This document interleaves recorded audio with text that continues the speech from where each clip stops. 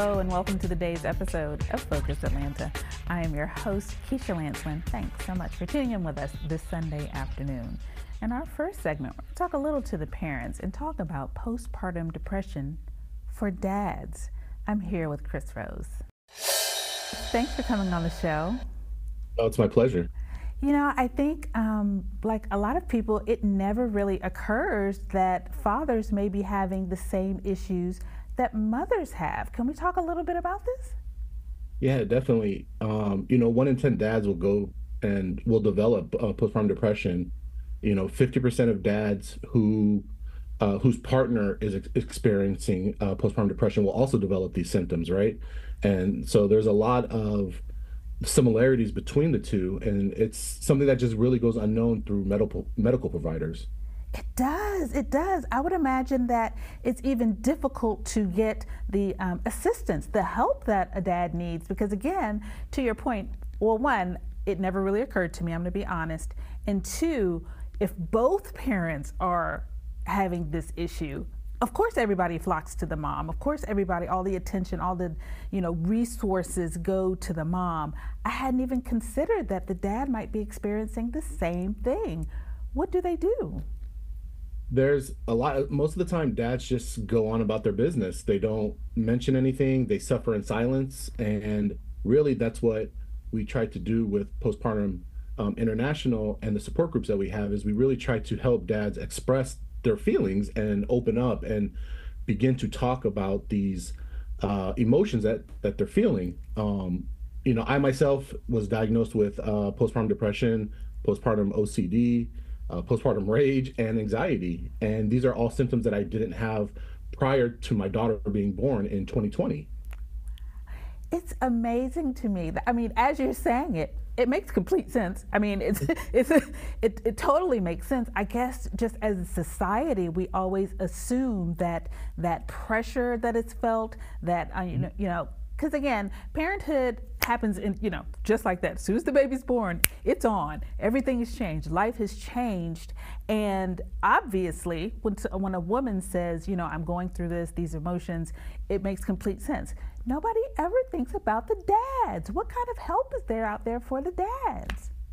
Well, there's definitely support groups, and we're really trying to push dads to start advocating for themselves, going to therapy, talking through it. There's so much generational stigma between how dads are supposed to act, how we're supposed to be so heroic, and we're supposed to just we put our shoes on, we go out, we do our work, we come home, and we don't. But that's not how today's dads are, right? We're really starting to find our voice, and we're starting to express our emotions, and we're trying to be that.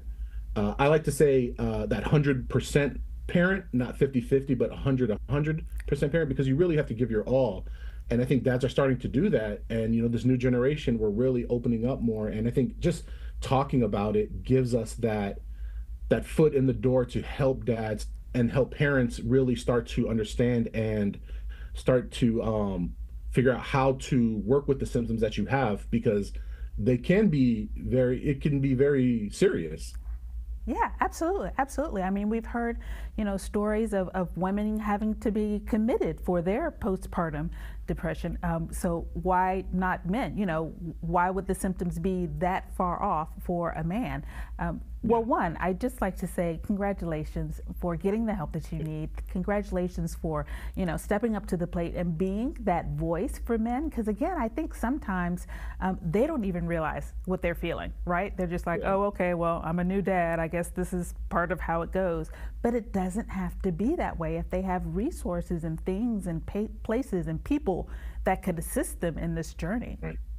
Yeah, and the people at postpartum.net, they help us find those resources. They're free resources, right? Like they're there to help us, and they're open. They're available 24/7. And so really, I always push people, even if you're a new parent and maybe you don't develop these symptoms, but just go to the website, because it's going to give you the resources that you need. And I wish I had known about this before. During the pregnancy, when my wife was pregnant, I really wish I had known more about this, but, we found it late, but thankfully we found it. And, now we're going full throttle and helping other parents. Well, Chris, I'd like to thank you on behalf of other parents because, again, this is something that many of us don't even consider, and it's so vitally important, not only to the health of the family, but the health of our men, to the health of the fathers.